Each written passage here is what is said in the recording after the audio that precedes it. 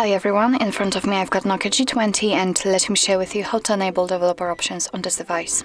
So first of all we have to enter the settings, and now let's scroll down to the very bottom in order to find About Phone. Now we have to scroll down to the very bottom in order to find build number, and right now we have to keep tapping on it until we will see that we are in the developer mode.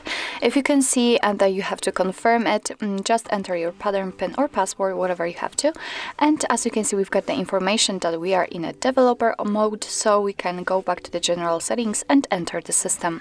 Now let's tap on advanced, and as you can see here we've got the developer options, so let's tap.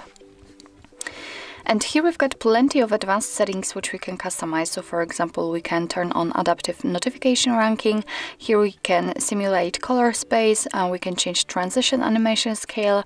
Here we've got some Bluetooth options and so on and so on. So as you can see, plenty of options.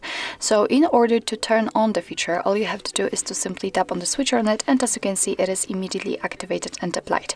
Obviously you can turn it off the same way, just by tapping on the switcher. If you can see the options without the switcher, for example like here in the window animation scale, just tap on it in order to open much more advanced settings. So if you are done with customization of developer options, you can turn them off just by tapping on the switcher at the very top.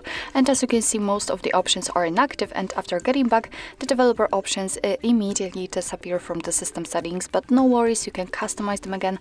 Just go back to the build number step and keep tapping. So actually this is it. This is how to enable developer options in your NOKIA G20.